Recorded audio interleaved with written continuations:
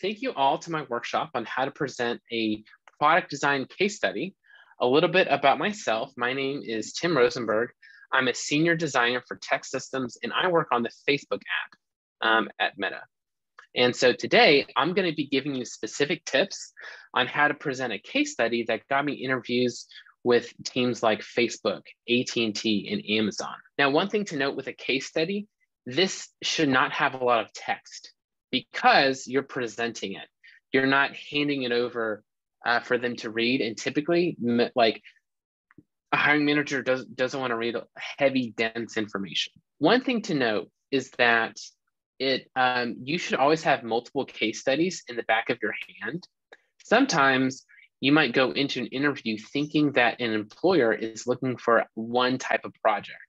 So for example, you might think like, okay, they really want to see consumer-facing apps. So you have a whole case study that is focused on consumer-facing apps.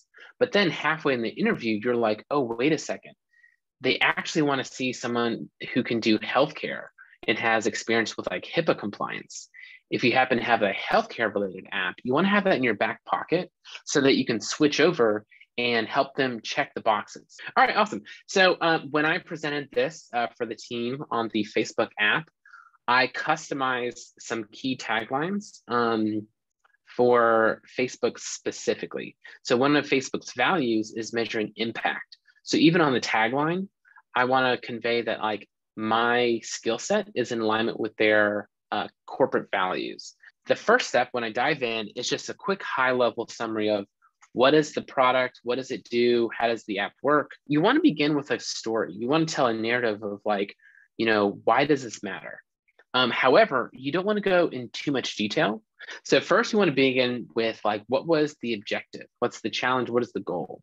So in this example, it's to increase customer sign-up, increase NPS rating. Who is the persona? Who are you marketing for? Now, what's really important is that you shouldn't use like, you should be using like real valuable user persona information. So things like psychographics. What are the psychology of how this consumer thinks? Next, I talk in my role in ownership of what my responsibility is. You definitely want to convey that you can work with other types of people, different types of departments, and how your role fit with everything else. And you also want to be clear about like what you specifically delivered and how you collaborated with other people who had different deliverables. It's important to talk about your scope and constraints. One of the most common problems with entry-level case studies is that a lot of them are hypothetical and they have no constraints. So they might come up with these really great projects, but there's no like consideration of what's the engineering effort? What are the business constraints? What's the timeline constraints? So if you can demonstrate that you can work in some constraints, that makes a huge impact and helps you stand out from most like entry-level or maybe inexperienced designers because you can demonstrate that you can work with constraints. So first I go and user research. And what's really important is that you show like screenshots of your artifacts. So here are actually recorded sessions.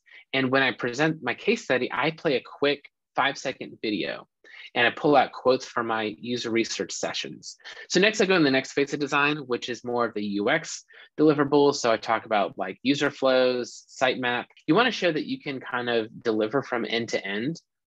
So that you demonstrate that you have different levels of fidelity and skill set. So then I go into the high fidelity design. So using Figma to do a quick scroll through, keeping it very high level. What was interesting with my interview with Facebook is that the team that I was interviewing for, they were interested in my design system skills. You want to make sure that you have a very wide range of skill sets that you can demonstrate because the hiring manager has a mental checkbox. So I include some micro animations to demonstrate that like I can be very high level and think about like business, persona, like sitemaps, like that's very high level.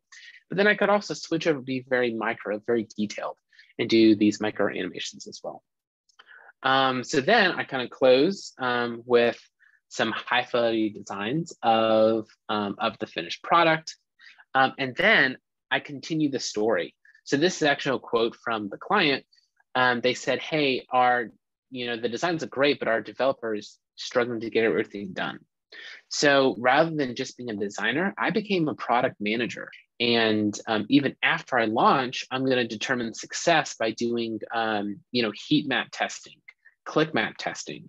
So I want to demonstrate that I could do more than just design, but even product design and product management to really show that I can take initiative and ownership. And then you want to show metrics. So this is like an actual screenshot from the client.